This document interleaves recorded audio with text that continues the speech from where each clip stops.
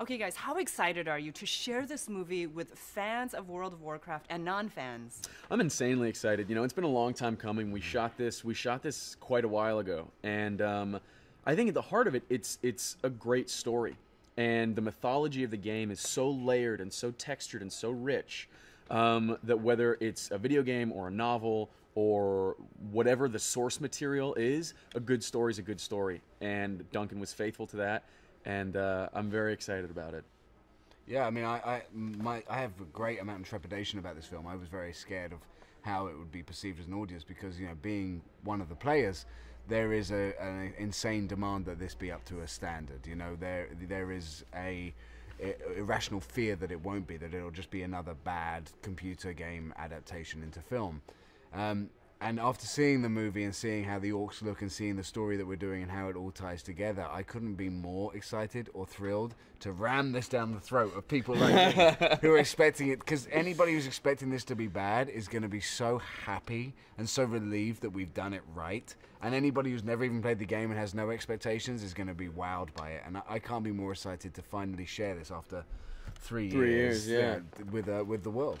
We're going to get to how the orcs look because they look phenomenal. But, like, you guys actually put little Easter eggs. It's almost like a hunt for people who actually know the game, right? Can you talk about that? There's two movies here. You know, you'll watch this movie once and you'll see a great story and you'll see great drama and you'll see great characters and you'll see that. And then the second time you watch it, you'll notice all the Easter eggs. And if you're a diehard WoW fan, you'll see them all the way through the movie. And if you've never played the game before, you'll be like, what is that thing in the background? What is that Murloc? What's this kobold? Like, there's so many great little nods for people like me. But Duncan and Legendary have focused on making a great story for people that won't recognize these Easter eggs either. And I was so impressed by how the orcs looked, but also like how how Duncan imagined the sorcery. I mean, your stuff is incredible. Oh, right on. Yeah, it was very. We worked with a brilliant movement coordinator on this film, and Ben Foster and I got to just pick his brain and go to work developing a physical vocabulary for the way magic manifests itself in this world. And we wanted it to feel earthy and organic and elemental, and just make it something that's true to the game, but also something that people haven't seen before in films about magic or sorcery.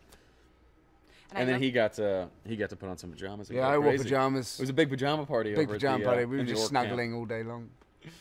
Is that what orcs do? They just snuggle? We just snuggled. Or, you know, the one, again, Terry Notary's the movement coach that Ben used, and he's this kind of genius movement guy. And he worked with all the orcs, myself, Toby, Clancy, Anna, Daniel, on developing a kind of uniform way of moving as an orc, you know, with this enormous weight and size. And then we went on and developed, you know, personal nuances for character from that point on. And, you know, developing this kind of very different physicality to yourself was a type of acting challenge I'd never kind of embraced to that point before. It's very different walking with a limp if your character's got an injured leg than it is to being an entirely different species. And this challenge and that part of it was such a wonderfully encapsulating thing because, you know, you would put on a costume and that would, I imagine, it informs the way you move, the way everything, So, but when you have a movement and that's your entire costume, you would slip into this costume of movement and that would get you into character. And it was a very similar but very different thing. So one last question. I love the relatability. The orcs are all about honor and tradition, but also about survival. And yours is about this person that, you know, people didn't really believe in, or you didn't even believe in yourself. And then you just became like this amazing sorcerer. Can you guys talk about those themes a little bit? I think there's a world that's Azeroth is a world that's very set in its ways. And we find ourselves following these characters who begin to question convention in the face of very adverse circumstances. They find the only way to move forward is to question what's come before them, and that's not something that's really been done.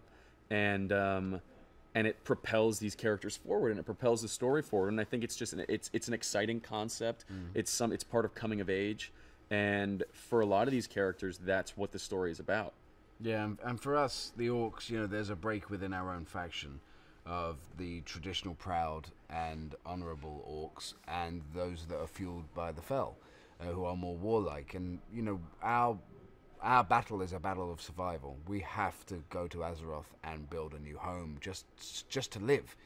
And unfortunately that means, you know, half our people are intent on conquering the humans and destroying them, and the other half just want to coexist peacefully, and that's where the internal conflict and the external conflict come from.